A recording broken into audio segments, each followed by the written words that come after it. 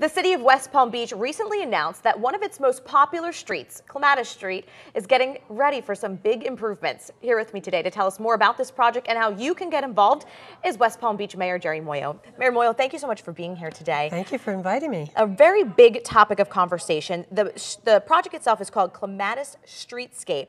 What is the improvement all about?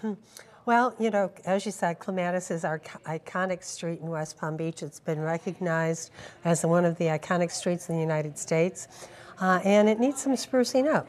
So we are looking to add some more shade trees, some more cafe seating, maybe widen the sidewalks, do something with the intersections to make them more prominent, and a lot of different ideas, and we're asking the public to come and share with us ideas that they would like to see on Clematis. We're working with Victor Dover, who is one of the premier urban designers in the country, excuse me, and we want to hear from the people who live and work around Clematis Street or who visit it from other parts of our city.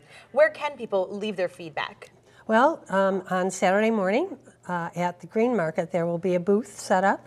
The Green Market is from 9 to 1. There'll be a booth set up there where you can leave your ideas and thoughts and talk to who's ever there and learn about some of the ideas that we're contemplating. And then on Monday night at City Hall, there will be an interactive kind of design charrette.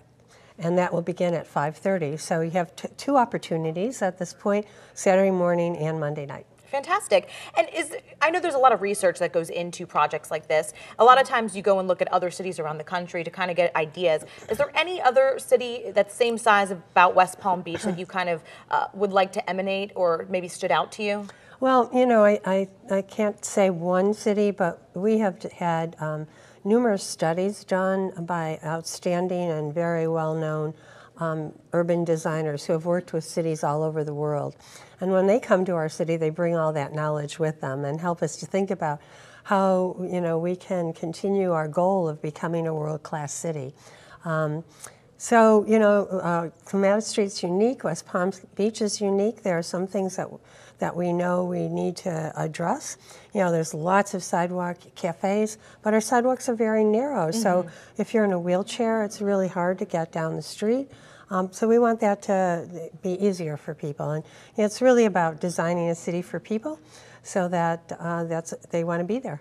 And let's face it, when Clematis was first constructed, that was a century ago. A long time ago. Things have changed since then. It's very funny because I've seen some old pictures of traffic jams, you know, in the 20s, traffic jams on Clematis Street. So, yeah, it's been there a while. And hopefully we'll bring it back, make it better than ever before. Absolutely. All right, thank you, Mayor, so much. And again, we're going to put on your screen right now the planning market, again, the Green Market, from 9 to 1 along Clematis Street. You can give your feedback about the Clematis Streetscape project there, as well as a workshop to be held Monday, January 22nd at City Hall at 5:30 p.m. So please, the mayor wants to hear from you. You have a chance to partake and help make downtown West Palm Beach and Clematis Street something spectacular.